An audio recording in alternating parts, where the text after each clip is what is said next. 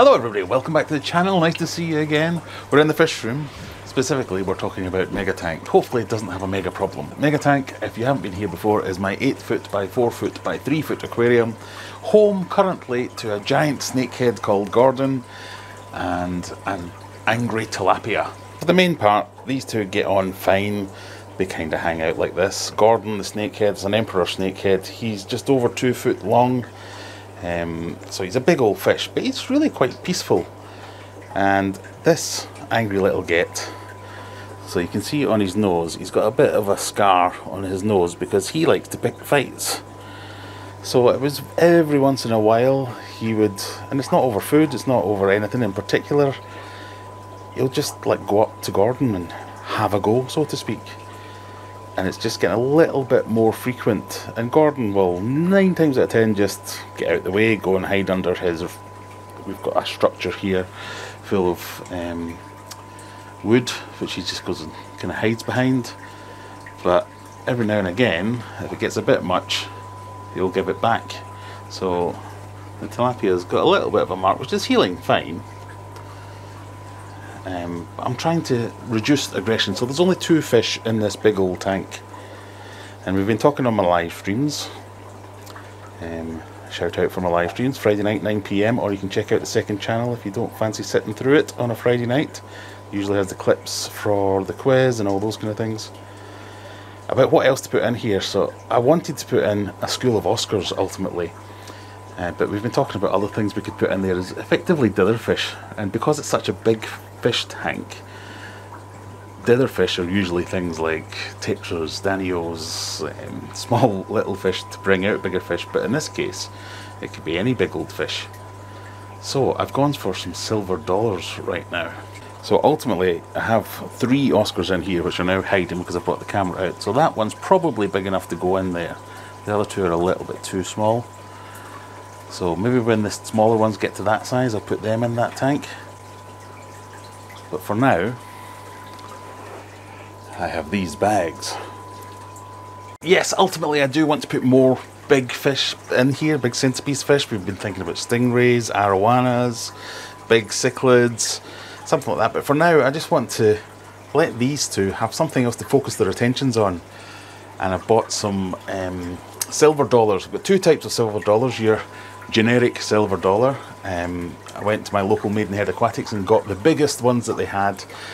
I'm picking silver dollars because I think they'll be a little bit more active, constantly moving around, which will give these fish something else to focus on, rather than just having another big stationary fish that they could target. So I'm hoping this isn't going to be the most expensive snack that I've ever bought for these fish, because I've also got some banded silver dollars which were not cheap. So I've got 3 banded silver dollars which cost me 100 quid, and then 2 regular silver dollars, I think they cost me 30 quid. So yeah, this could be the biggest snack in history. To put the fish into the tank, what I've done is I've been floating the bags here in the tank to get them to the same temperature. I'm then going to use the plop and drop technique, where I put these bags, empty them out over a bucket into a net and net the fish in, so I'm not putting the same dirty, potentially dirty water into my fish tank. I'm going to turn the lights off and do that, and then we'll come back in a minute. Okay, they've been in around about an hour now. I've had the light on for the last half hour. As you can see, we've got the silver dollars tightly packed, and it's worked to a degree. So they are definitely distracting the tilapia. I think the tilapia just has anger issues. So the fact that the silver dollars are quite tightly grouped, quite fast, they seem to be fast enough. As you can see, it's not completely worked because the tilapia is still having the odd pop at the snakehead there. But the tilapia has been chasing the silver dollars as well, which is largely stopped now. I think he's maybe not given up, but there you go. You can see he's half-heartedly chasing them. I think he knows he just can't catch them now. So to that degree, that's worked. Now I'm worried that the silver dollars are going to be super stressed out. So at least while he's chasing them, he's not annoying the snakehead. I'm considering putting the Oscars in, because the smallest Oscars are almost the same size as the silver dollars, the smaller silver dollars. And the biggest one is obviously a bit bigger, and I'm thinking is more just better. So the more I put in there, the more things will distract from the one fish getting picked on by the tilapia. Ultimately, am I going to have to rehome the tilapia because he's just not going to get on with anything else? Only time will tell. Let me know in the comments what you would do. Do you think I should put in the Oscars given the size that they are at the moment? Or do you think I should wait and see if I can give them a couple of months to grow out a bit more? Oscars are pretty fast growing, so maybe they can do that.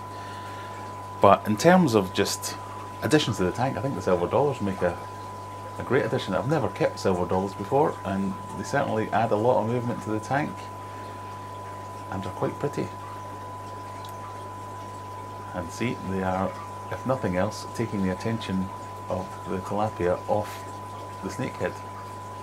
But yeah, the silver dollars, you can see there we've got 3 banded silver dollars. They're the expensive ones. They've got that kind of iridescence, piranha-like look to the larger normal ones. I think they look quite cool in their own, of their own accord. So even though I've bought them as dither fish here for a specific purpose, I think they make good additions to the tank anyway. So I've been down here for best part of an hour worrying about this. I think I need some way of monitoring this, and it just so happens I've been sent a little something. I was looking for something that could help me monitor the fish room when I'm not in the fish room, and the good people from Galayou sent me this, a G2, which is a 2K, it's a home security camera, but it's full pan tilt zoom, it can move around, it's got two-way audio so I can talk to my fish if I want to do that, night vision, motion detection, it's got the ability to store data on an SD card inside it, as well as a cloud if you sign up for the cloud service. But I basically just want to use it so I can use an app on my phone to move around. If I mount this somewhere centrally, I need to have a think about where to put it. I can control it with my phone to look around and just check on the fish. So for right now, I'm probably just going to put it over this side of the fish room, pointing at Megatank, so as I can make sure, at least for the next couple of days when I'm not here, I can just keep checking in and see if anything's getting too stressed or there's too much chasing going on. I can come down and I might just have to separate some fish and move them around. But I've had a quick look and a quick test of this camera. Really good. I'll show you some screenshots of it just now that I'll overlay over the video, but really happy with the quality of it, so I think it's going to work out just right. If you want a more of an in-depth review of this, let me know. I'll maybe put in something a bit later, but so far so good. Link in the description if you want to buy one for yourself. And of course, if the tilapia doesn't calm the hell down, we might just send Humphrey in to give him a piece of his considerable mind. Humphrey also has anger issues. Don't you, buddy? I'm gonna kill you. But you'd sort out that tilapia, wouldn't you? I'd call that a success in the very short time period that we've given it so far. So time will tell. We can't really say anything for sure yet. Limited success, we'll call it. I just think I need to add more fish to disrupt things more, so as no one fish is getting too stressed out. So let me know if you think I should put in the Oscars that I talked about earlier.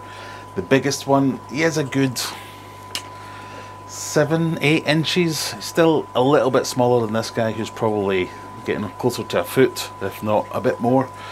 The other ones are maybe 5 or 6 inches. I'm just thinking if they put in enough hides, a bit more decoration, places to hide, it might work. I don't know. Or if you get any hits on people trying to rehome bigger fish, let me know in the comments. I'll reach out on Discord. If not, join me on Friday night for the live stream. Check out the second channel. All the links will be in the description if you want to see the clips from the live stream. Go and watch another video. Check out the link in the description for the camera if you want to check that out. Otherwise, thank you for watching, and we'll see you in the next one. Hopefully a good update to come. Bye!